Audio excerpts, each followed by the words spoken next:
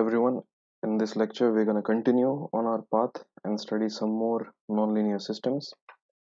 Let us begin by considering what uh, is called as the manta ray system.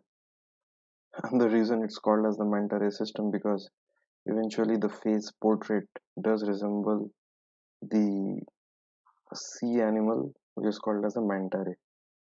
And the equation which describes this is x dot is equal to y minus y cube, y dot is equal to minus x minus y squared. Okay, so first things first, what are the fixed points? So obviously the origin is a fixed point, so 0 comma 0, and we can see that at the fixed point x dot and y dot will be 0, so y times 1 minus y square will be equal to 0. It implies y equal to plus minus 1, and if y is equal to plus minus 1, x will be equal to minus y square, and so the other two fixed points are minus 1 comma 1 and minus 1 comma minus 1. So we can already start making the phase space. This is the x-axis, this is the y-axis. So this is one fixed point of this flow, and the other fixed point is this and this. Now let us apply linearization and see what behavior we expect at the fixed points. Okay, so the Jacobian of this particular set of equations will be 0 1 minus 3y square. This will be minus 1 and this will be minus 2y. Okay, so at the origin the Jacobian will be 0 1 minus 1 and minus 2 up. This will be 0. We've already encountered such kinds of Jacobian, and it's quite obvious that this Jacobian will be that of a center, meaning the orbits near the origin will resemble a center. What about this point and this point? So that instead of doing this by hand, let us go to the computer and do it on the PC. So let me run the initial script that we have in every program, and it takes a while to load initially. That's okay.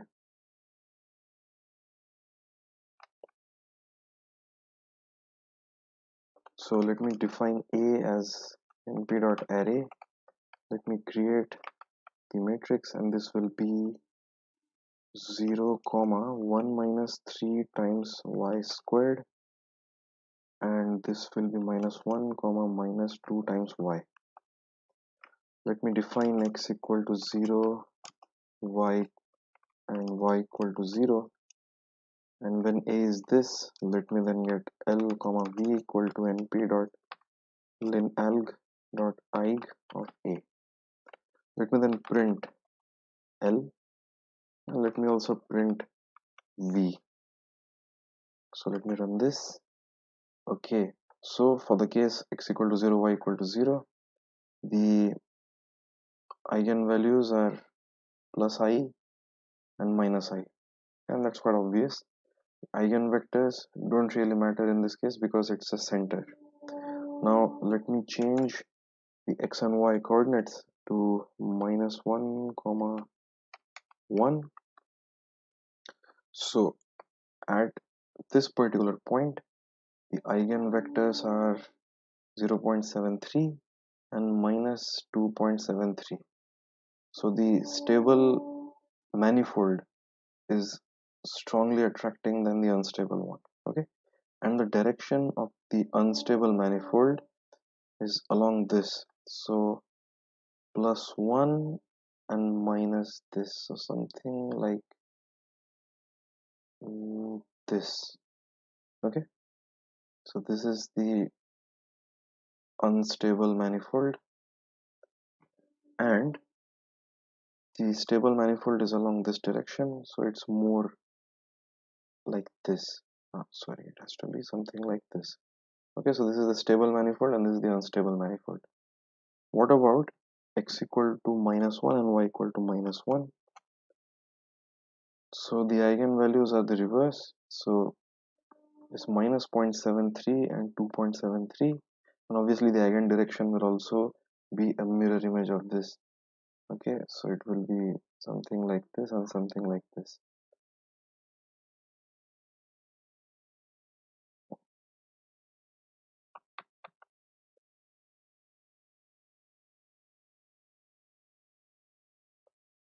Okay, so the key point to note over here is the eigenvalues are simply flipping their signs and the direction as well.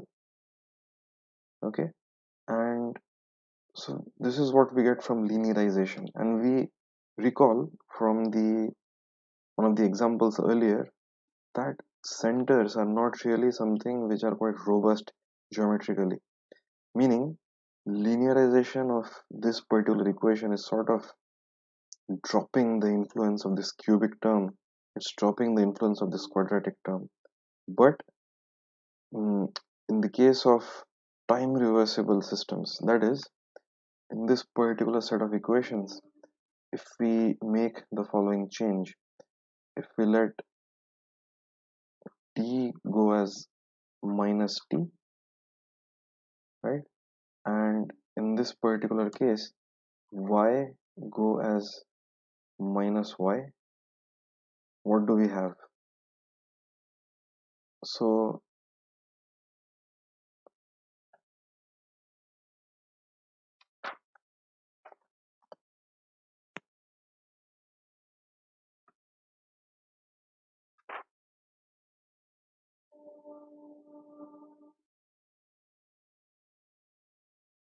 in this particular case, let us see what the equation transforms to. The first equation is minus dx dt because we have made this particular transformation. This will be minus y plus y cube, and so this minus sign cancels out and we get the same equation. Okay, I've flipped over the signs of y as well. Similarly, for this equation dy dt, the sign will remain unchanged because there's a change in sign of this and a change in sign of this simultaneously. So this sign remains unaltered. This is minus x minus y squared. So the equations are unaltered under this kind of time reversal symmetry. And this symmetry implies that the problem, if a trajectory goes like this in the lower half, that is, if time is increasing, if the trajectory goes like this, in the upper half, as time reduces, as time reverses, the trajectory must go something like this. And the presence of this time reversal implies that this particular center that we do not know whether it is robust or not will actually turn out to be a robust center. Okay, so center is robust in the presence of time reversal symmetries. And let me just tell this much, that all this is much beyond the scope of this particular course, but I want to throw out some key ideas of nonlinear dynamics. Obviously, I'll link some useful videos in which the theory and the mathematics behind this will be discussed in greater details. But I hope through this you get an appreciation of how you can actually make an in-depth study with the help of Python or GNU Octet. Okay, so this is what we expect. Okay, a trajectory like this, a trajectory like this. This implies time symmetry. So now let us go ahead and plot this particular phase diagram. So let us go over here and change this particular function. In fact, I don't want to plot trajectories on this. I'll let you do that. Let me, oops. Yeah. So let me quickly wrap everything as a normal code. We'll show the quiver plot and we'll get rid of the trajectories and we'll directly plot the streamlines. Okay, so let me just fix this. This has to be y minus y cubed. This has to be minus x minus y squared. Okay, and let me just run this and show what happens. Okay, so over here we do expect an orbit somewhere over here, and there does appear to be an attracting point, then points which fly over to minus infinity, points which fly over to infinity. So looking at the vector plot, it does appear, I mean, one can sort of gauge what is happening in this flow field. Let us plot the streamlines to really drive home the message. So let me take 100 points. I'm reusing the code. I'll not plot the vectors anymore because in the streamline plot, the vectors will be apparent as it is. So let me remove this quiver plot and let me do plt dot.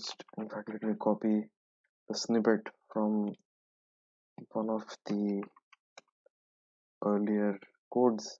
We don't have to rewrite everything. So let me run this. Okay, there's an error, so x1 is not defined. Okay, so this has to be x, y, u, and v. Alright, so what do we see? This is the direction of the stable manifold. Okay, let me take this diagram to our notebook so we can discuss it.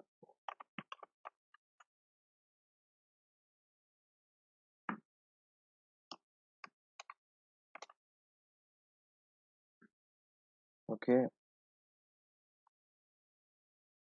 so we had predicted that minus 1 comma minus 1 is one fixed point, minus 1 comma 1 is the other fixed point. There appears to be a trajectory which would join it like this, and there appears to be a trajectory which would go around like this. Okay, so what you can do is later on use this neighborhood as an initial condition, see how the trajectory goes. So this is the direction of the stable manifold. This is the direction of the stable manifold. So this entire thing, okay, is stable. This is the direction of the unstable manifold. This is the direction of the unstable manifold, and this is the direction of the stable manifold. Okay, so we have already predicted these, and there are fixed orbits over here. There are fixed orbits over here, and because of the time symmetry, whatever we have predicted through linearization still holds true. There's no issue going on. Okay, so this whole plot sort of looks like a manta ray if you squint your eyes hard enough, and yeah, so this particular problem highlights an important aspect, that of time reversal symmetry, and I hope you can learn more on that in one of the links that I've provided below. Let us revisit a very popular example taught in grade school, that of a simple pendulum.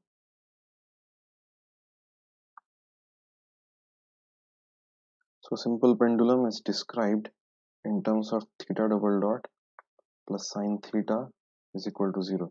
Well, obviously this is a very, simplified form of it. It's a dimensionless form of it. So let us write the following. Let me first of all represent theta as x. So x double dot plus sine x equal to 0. Let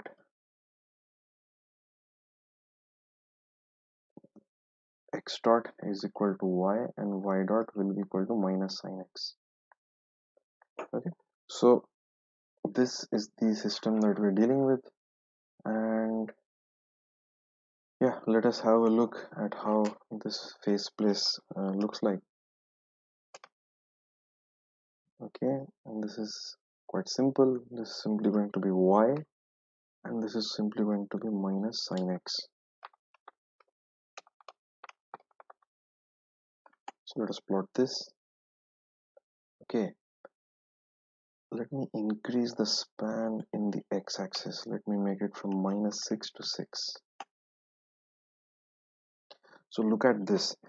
What do you see and what do you interpret from this particular diagram?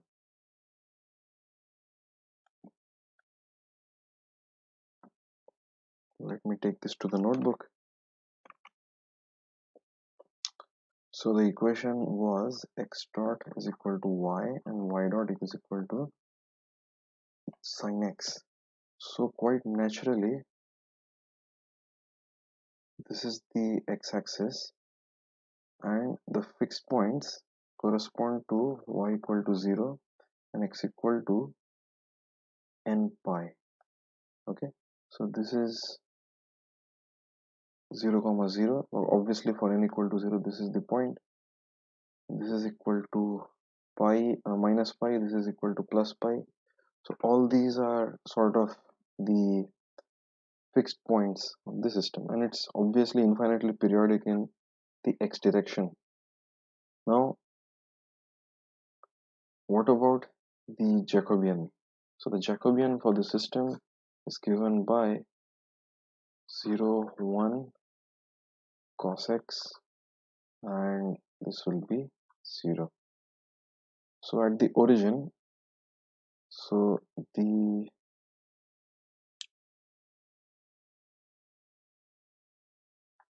this is minus sin x. Yeah, so this is minus sin x. I made a sign mistake. This has to be minus cos x. So at origin, the Jacobian is equal to 0 1 minus 1 0. This obviously represents a center. Now do we have time reversal symmetry? And let us see. Let us do this transform. So obviously this will be minus x dot, this will be minus y. So this reduces to the same equation. This is the first equation over here. And the second equation, y dot will be unchanged because y and t both have a sign reversal, and minus sin x remains the same.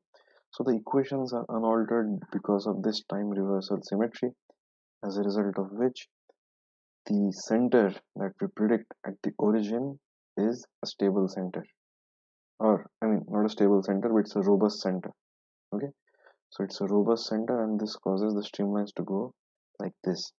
And obviously, this will repeat after every 2 pi. The repeating is because of this particular cos function. It is periodic after a time period 2 pi. Alright, that's fine. What about these points? They don't appear to be centers. So what are they? So let us substitute n pi over here. So let us substitute only pi over here. So the Jacobian over at pi comma 0, that will be 0 1 minus cos x 0, and this is equal to this. So obviously it has two eigenvectors, eigenvalues. Both of them are real. It is plus minus 1. So this represents the unstable manifold. This represents the stable manifold. Okay, trajectories are attracted towards this along this particular trajectory. They are attracted towards this fixed point along this trajectory. Now, this trajectory is also an unstable. So for this particular point, this is an unstable manifold, but that same manifold is a stable manifold for this particular point. So this particular trajectory, which connects two fixed points. Okay, so in this example, two fixed points are being connected by a trajectory, and hence it is called as a heteroclinic trajectory.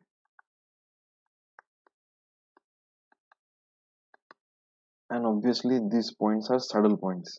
Okay, and it's a saddle point because one of the eigenvalues is positive and one of them is negative. Both are real. Similarly, between these 2 points, there was a trajectory which connected it like this. So this is also a heteroclinic trajectory, and this is also a heteroclinic trajectory. It connects these two fixed points. Okay. So now, in reality, whatever is going on, it's supposed to be infinitely periodic. So the practical aspect is the phase space must be something on a cylinder. Okay, so the phase space must be something on a cylinder. So what? How can we plot it? So you can imagine that you wrap this phase portrait on a cylinder. That is, you take a periodic part, you take one period out of it, and you wrap it around the cylinder. So how do you wrap it along a cylinder? So let this be theta equal to 0. This is the z-axis. Okay. So, or I mean, you can, yeah, let this be theta equal to 0. So this point over here, you're going forward in theta, and this point you're going backward in theta. So this point could be pi, and this point could be minus pi as well. So the mm, pi and minus pi points are sort of connected through a cylinder. On the z-axis, we can plot the energy. Why do we say that we can plot the energy? Okay, and the reason is this particular system is a conservative system. So by conservative system, we mean that the energy along a trajectory is going to be conserved. So what is this? Let us multiply everything by theta dot. So this is theta dot, theta double dot plus theta dot sine theta is equal to 0. So this is half theta dot square its dot, and this is cos theta's dot. This is equal to 0. Essentially, it means ddt of half theta dot square plus cos theta is equal to 0. This is what it means. The energy. So this represents the energy of of the system, and if this is 0, it implies that theta dot square by 2 plus cos theta is constant. So if I choose an initial condition, that is if theta dot at t equal to 0 and theta equal at t equal to 0, if they are fixed, then the evolution of the trajectory will be constrained along iso E lines. That is what a conservative system means. That is, once I choose an initial condition over here, it will move along a trajectory so that as the x and as the y are changing, the energy along a trajectory, it remains conserved. Okay, the energy along this, it will remain conserved.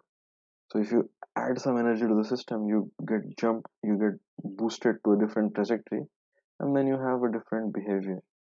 And the behavior changes fundamentally as we cross the heteroclinic trajectory. So this is the heteroclinic trajectory where it's trying to make this closed loop, but once you have enough energy to cross it, you simply loop over everything. You don't sort of have a situation where you have zero velocity, because you're always traveling along non-zero velocities. Here there are points where you are crossing zero velocity. So in that case, let us try to represent whatever this is in a 3D diagram. So let us copy the appropriate snippet. We had written out the snippet in the previous uh, lecture. So let me copy this. Okay, so we have this, we have a t-span. Let me just let it be 20, no problem. So now let me change the system. The system is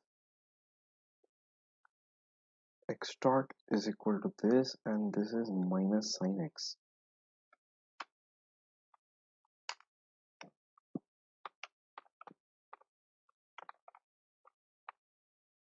Okay, and the energy will be half, the expression for energy is half y square plus I think, okay, we have made a sign mistake because there will be a negative sign over here. This is a negative sign over here. It's a small oversight on my part, but regardless, the discussion does not change. we can simply correct it over in the code. So this will be minus np dot cos of x out. Okay, so what do we need to plot? Let me grab hold of the Maya command.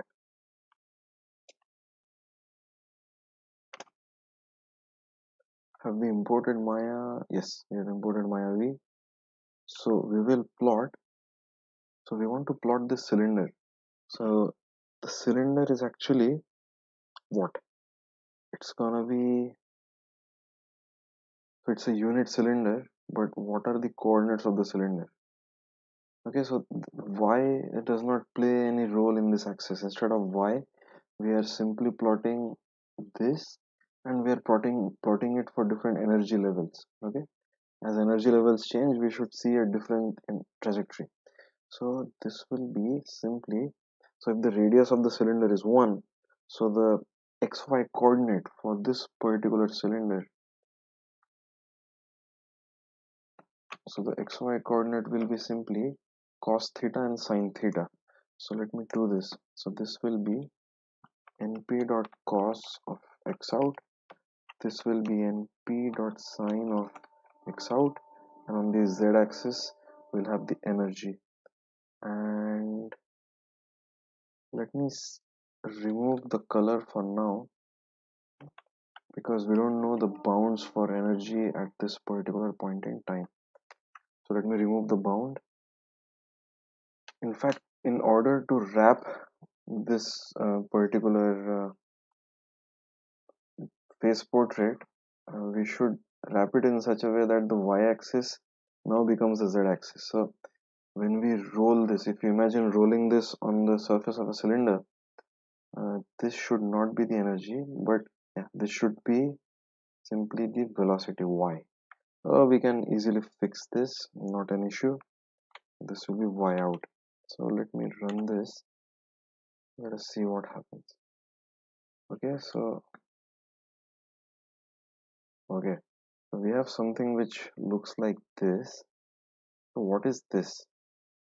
In fact, in order to make it completely symmetric, let me change this from minus 2.5 to 2.5. We should have something interesting. Okay, so look at this structure. We have essentially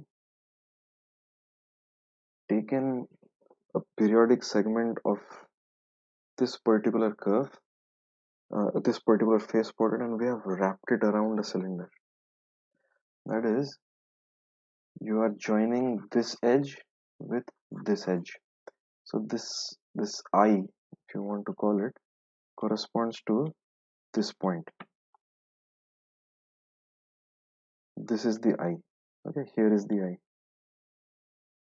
And as we go towards higher energy orbits, so each of the ring corresponds to a separate energy level. Okay, so as we go towards higher energy levels, the velocity is not going to zero. In fact, it is just making a round on top of the cylinder. These are the same energy levels, but with an initial condition which is below the x-axis. Now look at this trajectory in particular. Let me increase the number of points so that we can have a clearer interpretation. It will take a while to run. Okay, so these closed orbits correspond to the orbits which are bounded by the heteroclinic trajectories. So whatever, so this heteroclinic trajectory will correspond to that trajectory which sort of just touches the back of this. Okay, if you take even more points, you will have a trajectory. So this point over here is sort of corresponding to this point over here, and this point over here is corresponding to this point over here. Okay, so though this is the center, this is that particular center over here. Okay, so I hope you can appreciate how you can wrap things around in 3D and get a deeper understanding of how things look. In fact, you can change the color scheme. We have discussed on how to change the color of this particular trajectory in Mayavi, and hopefully you can make that change and plot this in a more colorful manner. And so the color will correspond primarily to the energy of the system. We can convert this conservative system into a non-conservative system by means of adding a certain damping to this entire system. Okay, so the equation for a damped oscillator will be theta double dot plus b theta dot plus sine theta is equal to 0. And so over here we will simply have another term minus b times y. Okay, so it's not that difficult to implement really. It's simply a matter of, say, b is 0.1, so 0.1 times y. Let us see how the trajectories look like. 0.1 is not a very strong. Okay, let me actually do this. Let me take 30 points. Let me plot this and let me wrap this inside an interactive function. So def show 2D phase b equal to, say, 0.1. Let us wrap all of this inside the function. So w equal to interactive show 2D phase comma b. It will go from, say, 0 to 1 in steps of 0.05, and then we will display the widget. And let's see, when we increase the damping, oh okay, so this has to be minus b. Okay,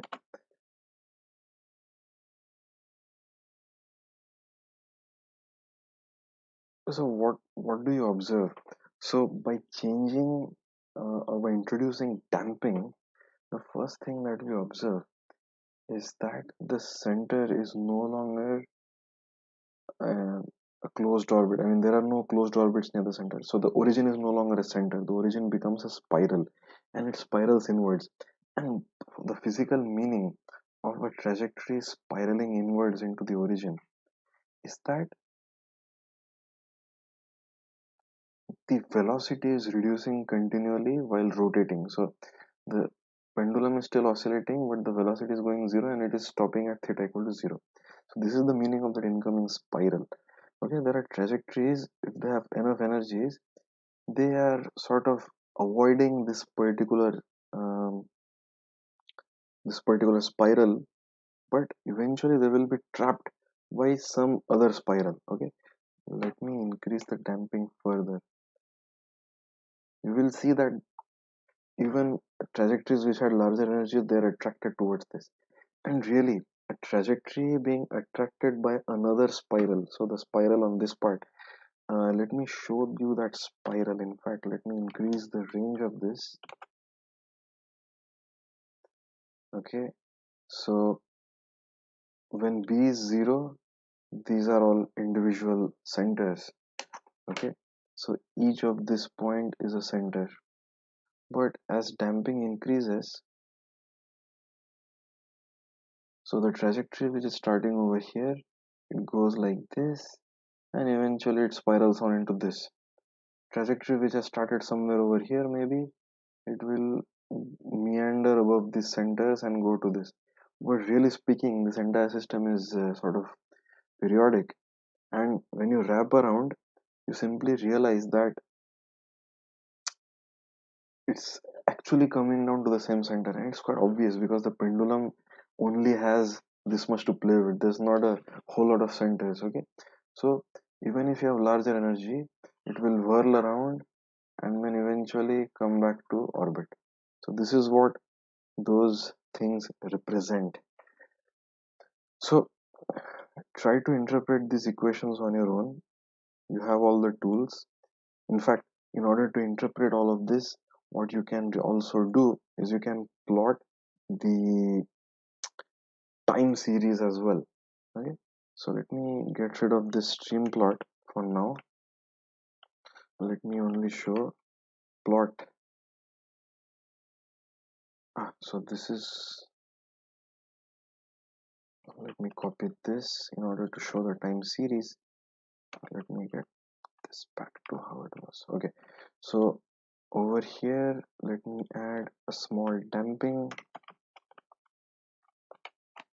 So this has added damping. Instead of making the 3D plot,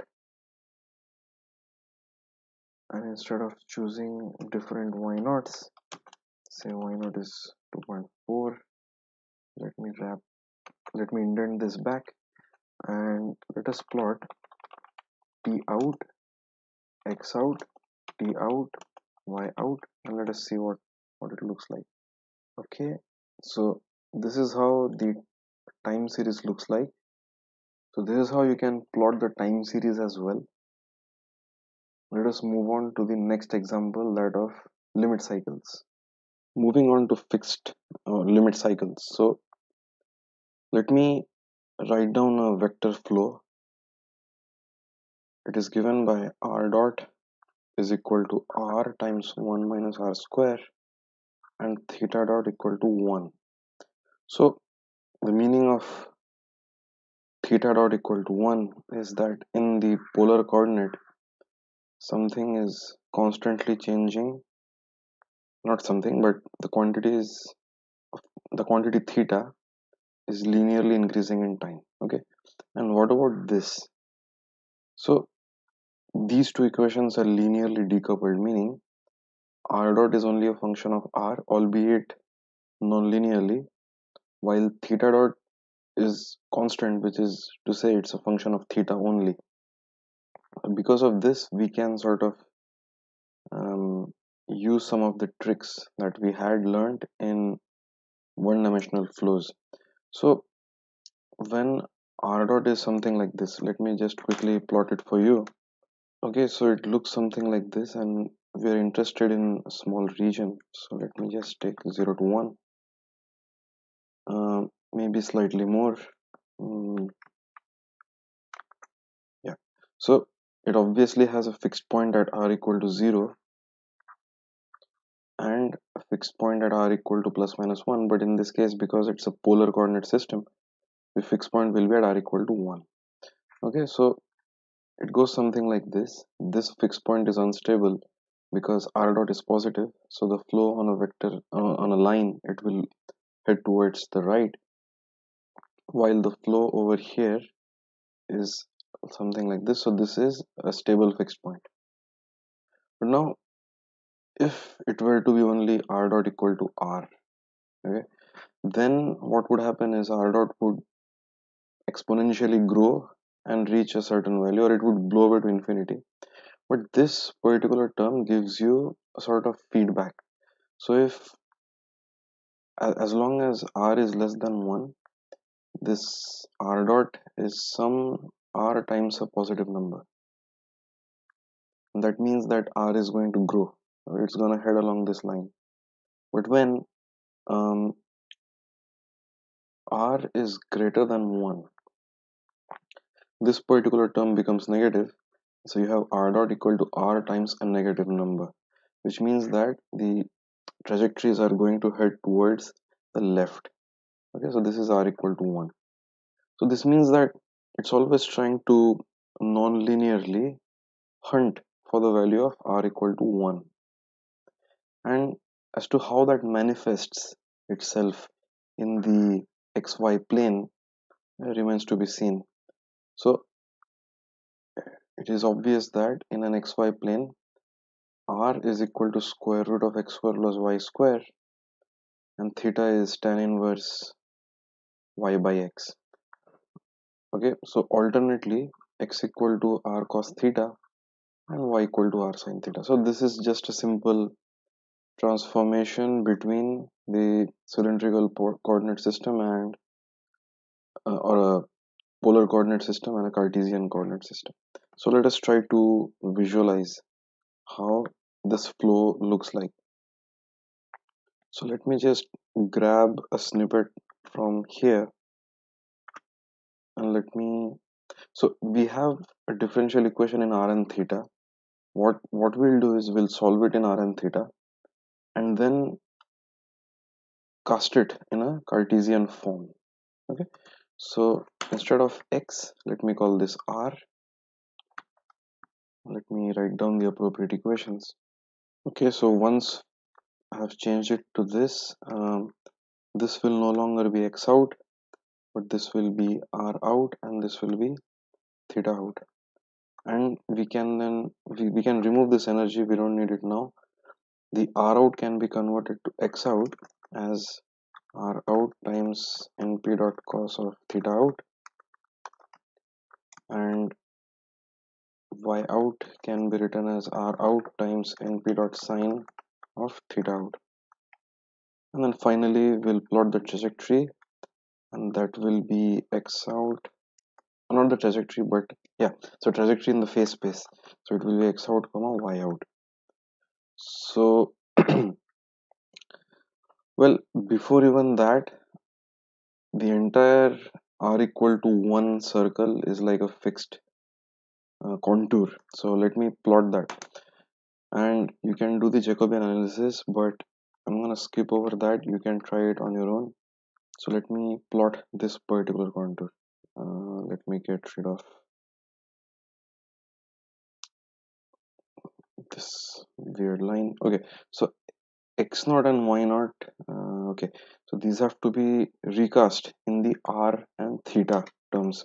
So if x naught and y naught are specified, we can say r naught is equal to, and or simply x naught square plus y naught square, this whole thing raised to 0.5, and theta naught, it will be 8 tan 2, rather np dot 8 tan 2, and this will be y naught comma x naught.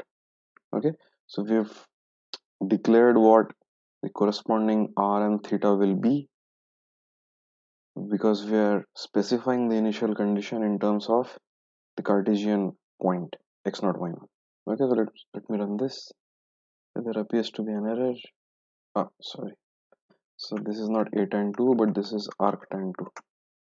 Okay, once again this has to be r naught and this has to be t naught. Okay, we have to pass the initial conditions appropriately. Okay, so when we do this, we do get a closed contour, that is a fixed a closed orbit. So let me just set the aspect ratio of this.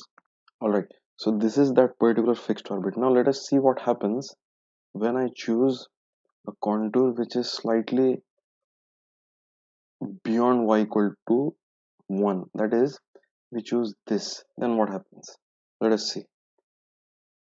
So let me increase the value to 1.2. Okay, so we see that the contour starts over here and it is sort of spiraling into that radius r equal to 1. Let me now choose something which is less than 1. So let me make it 0.8. So it starts over here and it spirals onto a circle again. So what do we observe? We observe the following phenomenon. So we have a closed contour like this. If we start at a point outside this, it sort of homes in onto this closed contour. If we start at an inner point, it also homes onto this. So this kind of an orbit is called as a limit cycle. And a limit cycle is an isolated closed trajectory. Because it's called an isolated closed trajectory because it is to distinguish between a limit cycle and a circle or a center. So a center will have a structure something like this. Okay, you will have a series of closed orbits, but in the case of limit cycle, there will be exactly one closed orbit and the other orbits are sort of homing on to that uh, particular orbit. It's not like you have a series of fixed orbits. Okay, you will have one cycle which is locked, and all the other cycles will be sort of trying to reach that particular point. So now let us draw a bunch of trajectories. Okay, so how do we do a bunch of trajectories? We can simply wrap this entire thing inside a double for loop. So for x naught in, what do we have? Minus 1 and p dot length space, minus 1.5 to 1.5. Let's take 15 points.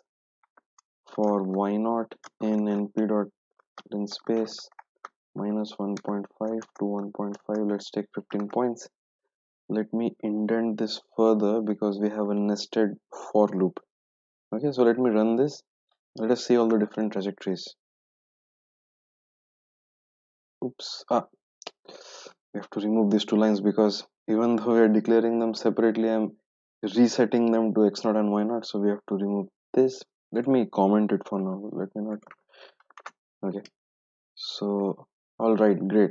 So this phase portrait clearly highlights what the nature of the limit cycle is. The limit cycle is like a closed orbit which is attracting all the orbits towards itself, and it is also called as an isolated closed trajectory, and it has a certain property that it is sort of periodic in nature, but at the same time it is self regulating, meaning if you push the system outside the limit cycle, it will again attract it back to the limit cycle. If you push it below the limit cycle, it will again rise and go towards the limit cycle. Okay, and that is the reason why it's called as a limit cycle.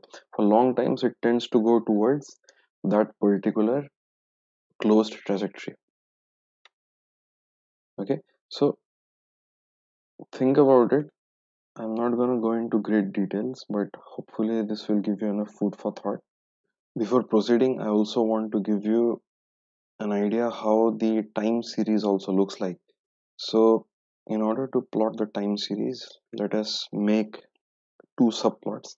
I think this is the first time we are making subplots. So fig comma x equal to plt dot subplots, and this will be two rows and one column because I want to plot this phase portrait as a single subplot and the time series as another subplot.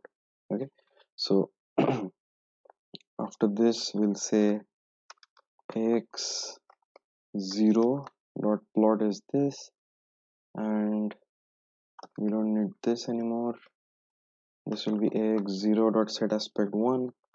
Then we will have ax1 dot plot t out comma x out, t out comma y out. Okay, so let me run this. There's an error.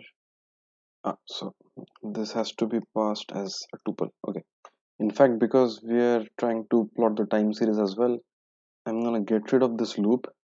I'm gonna introduce these two initial conditions back. Let me indent everything back. So this is how the time series looks like. Okay, it's starting at a lower point than 1, but it settles down to 1. Let me make it a bit more severe so as to impress upon you how it approaches the limit cycle. Let me make it at point 2. So it starts at point 2 and immediately regulates itself back to the limit cycle. Okay, so it goes back to the case where it is sort of shadowing the limit cycle, which is simply going to be two waves. One is going to be a sine wave, one is going to be a cos wave, because a circle can be parameterized by cos theta and sin theta.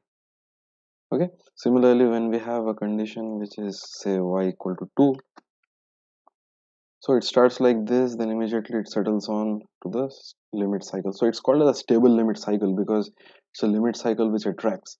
Similarly, there can be unstable limit cycles as well.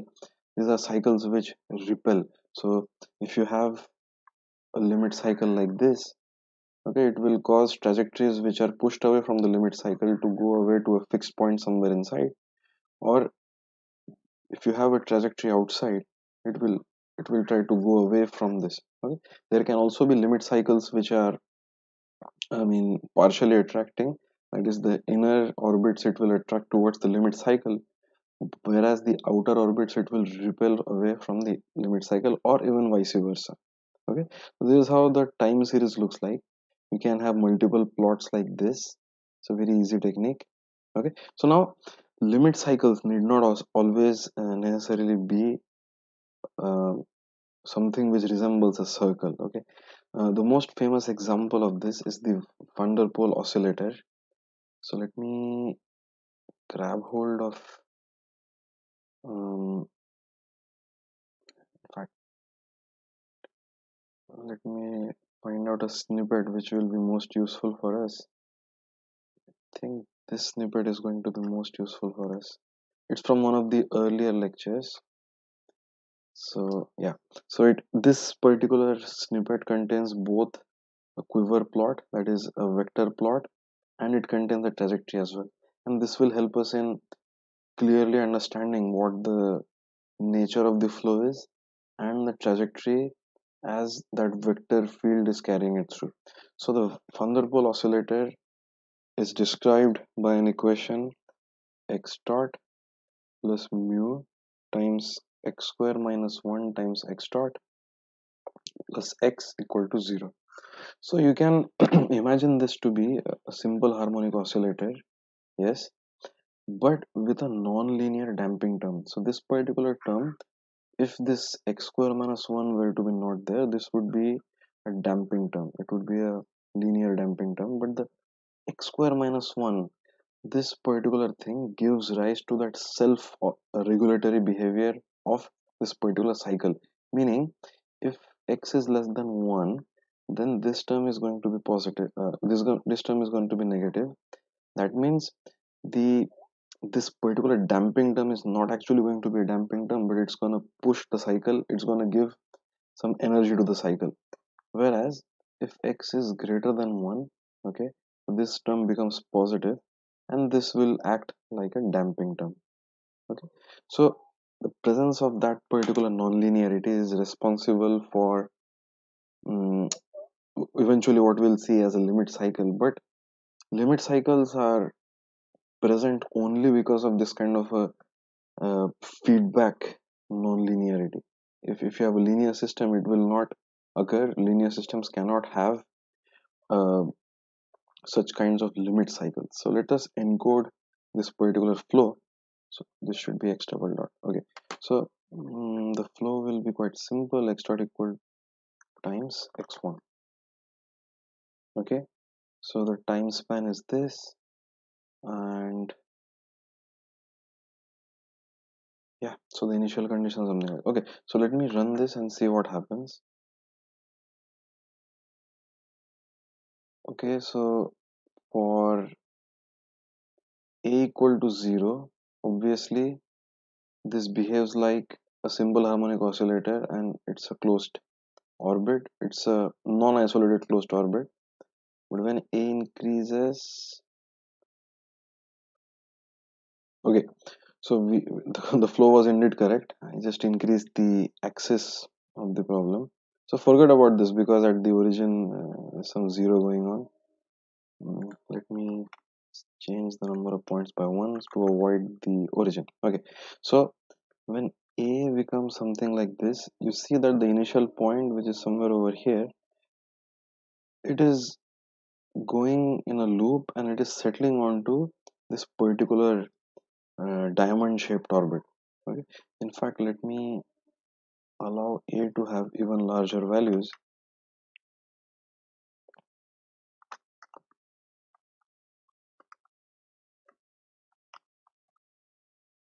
Okay, so let me rerun this. Okay, so this is how the flow looks like. So even if I change the initial condition, it appears to always settle down onto that closed orbit. Okay, let me increase the number of points over here. Okay, so we have not yet specified the relative tolerance in this, so it should be 1e minus 6 or 1e minus 8. just for good measure. Okay, so this is how the fixed orbit or the limit cycle looks like.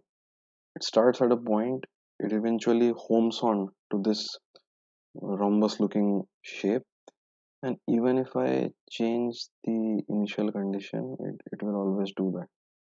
Okay, that fixed cycle is not going to change, and it looks jagged because I've taken very few sampling points in the plot. Let me take 200, it should immediately be smoother. Okay, there you go. So now even if I change x so that it is lying outside the limit cycle, it is homing onto the limit cycle. Okay, so even this van der Pol oscillator,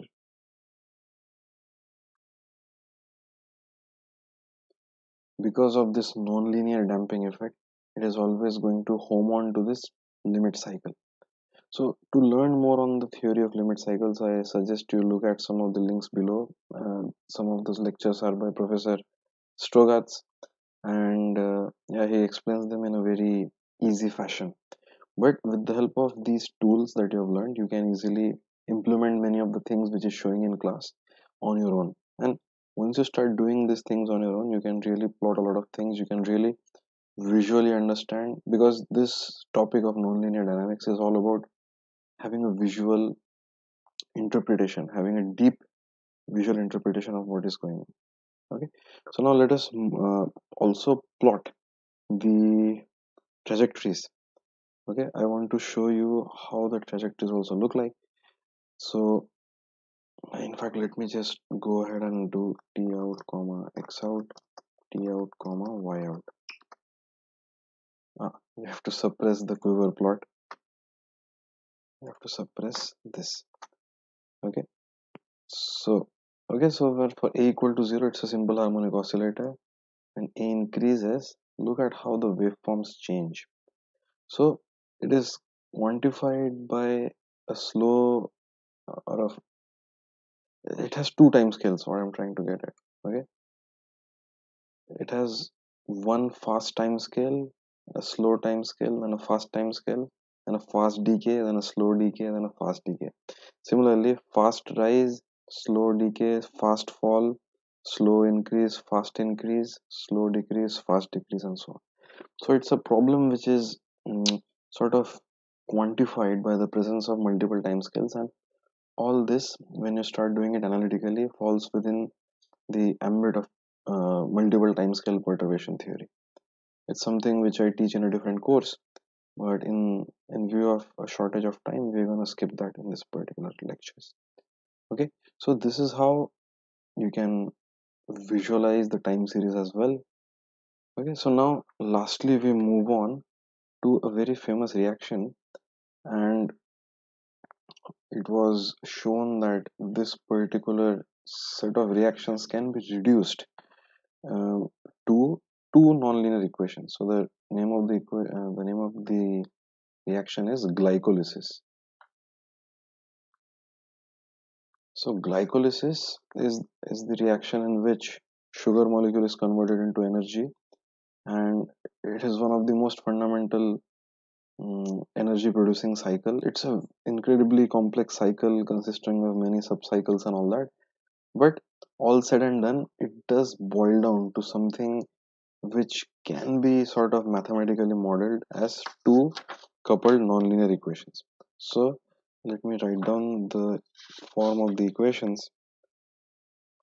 So x dot is going to be minus x plus ay plus x square y, and y dot is going to be b minus ay minus x square y, where x represents the concentration or the evolution of ATP, and y represents the evolution of ADP.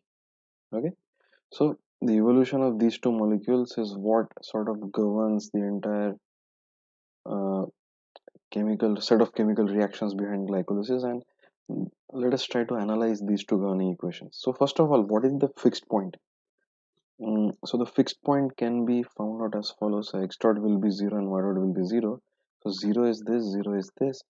So let us add these two equations. So you obtain minus x plus b equal to 0 for the fixed point, and consequently you obtain x star equal to b. Whereas for the y, so if this is true, then using this we can obtain y is equal to b upon a plus b square. It is just rearranging this and getting this. So y star is this, x star is this. So you can go ahead and find out the nature of this particular fixed point by finding out the Jacobian. I'm not going to do it. I'm just going to show you how the flow looks like and how we can easily view by changing the values of a and b what the nature of the fixed point is going to be like. Okay, so with with the fixed point out of the way, let us grab hold of a, in fact this is fine for our purpose. So let me paste it over here and let me now change the various values. So obviously the flows have to change. The vector flow in the phase space is given by this plus a times y plus x square plus y.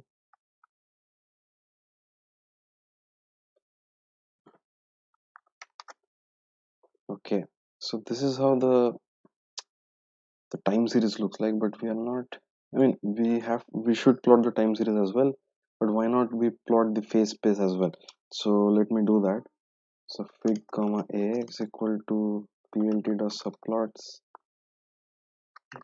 2 comma 1 and ax dot rather ax 0 will let us make the flow.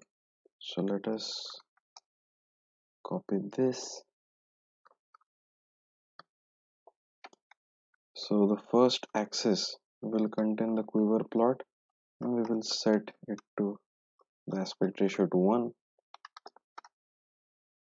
Then on the next plot we'll plot the time series. On the same plot we will also plot the x out and y out, that trajectory of the particle which starts at the specified initial condition. Okay, so just a quick overview of what is going on. We have made a widget which calls this function with the initial values x naught and y naught. X naught and y naught will be passed on to the function and we will first plot the quiver plot. After we plot the quiver plot, we will solve the initial value problem with the specified initial condition and the parameters are passed on by the widget. So once we solve this, we'll plot on top of it how the trajectory in that phase portrait also looks like. So what we see over here is the quiver plot. In fact, this is perhaps a bit too big. Let me make it 10 by 5. Okay, yeah. So this is the quiver plot of the entire process. Let me go ahead and plot the initial point on top of this. So it will be x0 dot plot x naught comma y naught, and let me plot it as a field marker. In fact, let us also plot the fixed point in this particular figure. So x0 dot plot, so the fixed point is b comma b by a plus b square. So b comma b by a plus b square, and let me mark it by a square, a red square. Okay, let me run this.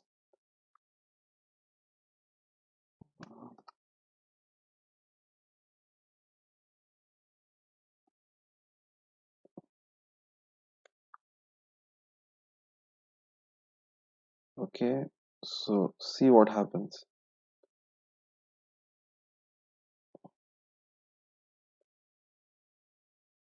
When I choose suppose I choose a value of a to be zero point 0.4. Now let us see what happens when the value of b is changed. Okay, so now when b is 0, the red square, that is the fixed point, it is attracting. Okay, the trajectory heads towards, so the time series also show that it is decaying towards certain value. Let me increase the time span by 2 times so that it will be clear. So let me make a as 0.6 and let me make b to be 0. So they're approaching the fixed point. So when b is 0, everything is a fixed point. Let me increase b slowly. When b is 0.1, also you have a fixed point. But when b is 0.02, it's also a fixed point. Okay, it's going towards that value. Now when b increases further, you see that something weird begins to happen. Okay, so now it's still a fixed point, but now suddenly you have this self-sustaining oscillations. Okay, so it has gone into a fixed, it has gone to a stable oscillation, and it's a limit cycle. So the orbit around the fixed point is not attracting the point all the way to the center, but it is now behaving like a limit cycle. Okay, this keeps on going on. The limit cycle in fact grows in size. So when a limit cycle grows in size, it means that the concentrations of ATP and ADP are oscillating across a wide range of values. But regardless of that, they do have a definitive oscillatory behavior, as seen from both the phase portrait and from the time series. When it further increases, now look what happens. It's going, it's still fixed, it's still a fixed point, it's still a fixed point, it's still a fixed point. It's obviously a fixed point, it's still a limit cycle, but now after a certain value, it no longer is able to sustain that, and it becomes as attracting orbit again. So now for higher values of b, the red square is no longer the center of a limit cycle, but it becomes a stable attracting point. Okay, and a similar behavior can be done for different values of a as well. So we can set the x-axis limits as shown.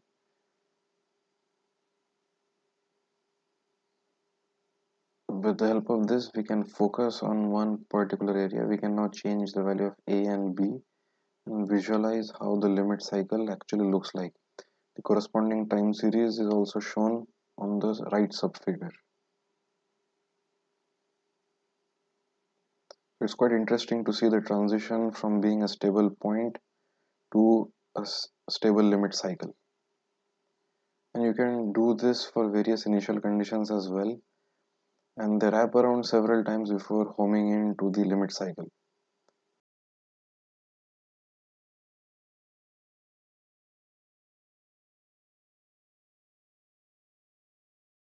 So with this, we wrap up this particular set of lectures in which we have looked at various properties of nonlinear phase diagrams, including saddle nodes, attractors, repellers, centers, degenerate stars, and lastly limit cycles.